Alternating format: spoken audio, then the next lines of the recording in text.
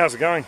Just speaking to a chap in the comments section on the radial flow filter clip about how the water moves around the system. So I thought I'd just do a really quick little clip. I'm a bit fuzzy today, so please excuse me tripping over words. Rightio, to begin with, what we've got down here is the sump tank.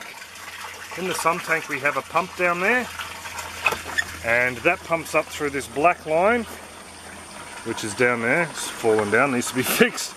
But up the back, behind the fish tank, and down through that pipe. What that basically does is raise the level of the water in the fish tank, and there's only two places for it to go. One is out this pipe here, down through the radial flow filter, and another through an overflow port at the back there. That's just if something happens here, there's a way for the water to escape. So, I'll straighten the camera, just so the water can escape and not overflow the fish tank, and that line there runs directly down to the sump. The water level, because it's being pumped in continuously, has to go somewhere, like I said, so it goes out through this solid lifting outlet, out this pipe through the bulkhead fitting, down here and into the base of the radial flow filter. So there is no pump in the fish tank at all, it's just all happening via gravity from the water that's being pumped in through from the sump tank there. So just the water level rises and through gravity comes out and just down through the sump tank, to the radial flow filter, sorry.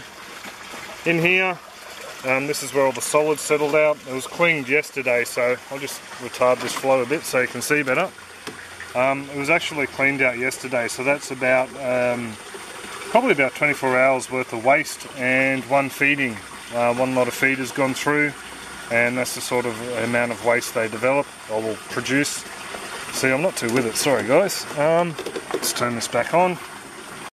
So then the water leaves out through that pipe there in the side of the radial flow, and we'll be going into another filter. I'm setting up there a biofilter, but that's a whole different clip. It runs out there, down through there, and into the line that runs over the back. There is an inlet over there, a bit hard for you to see, and an inlet there, and they run these two beds here. They're separate beds, and as you can hear, there's a bell siphon on them that flows down into the sump here. This bed here is set up slightly differently at the moment. I think I need to increase the pipe size here to a 50mm. So this one's actually been running as a constant flow bed for quite some time now. There's just water going in there.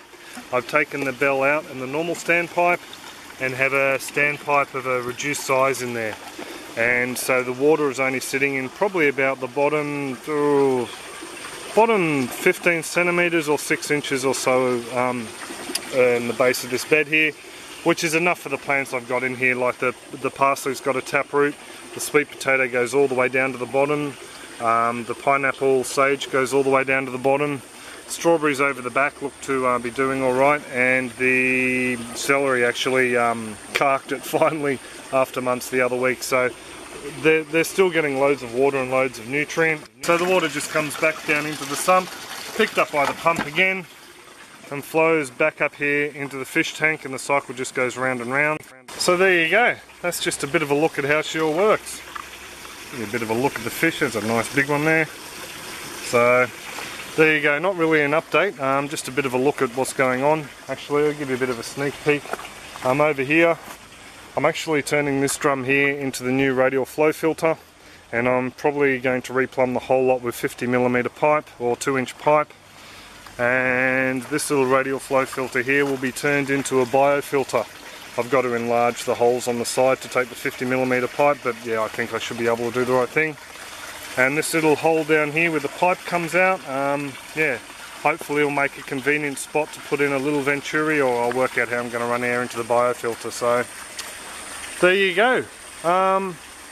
Nothing else really to mention, I suppose, other than now it's getting a little bit warmer now in summer, and I've actually been running, I've turned it off of the clip, but I've been running the air compressor as well, and that's bubbling furiously away down there in that corner there, just to add some more oxygen in the water. I'd really like to, the Venturi's working fine, fantastic, but I'd really like a dissolved oxygen meter, just to be able to know how much oxygen is actually sticking in the water. So yeah, I thought I'd just give you a bit of a look at that. So I hope that answers any questions you have about how the water actually works. travelling from the fish tank via gravity down into the radial flow filter, and then just via gravity all the way out through to the beds and then back into the sump. So there you go. So if you've got any further comments or questions or suggestions, just pop them in the comments section below and I'll get back to you. So other than that, have a great one all. Catches.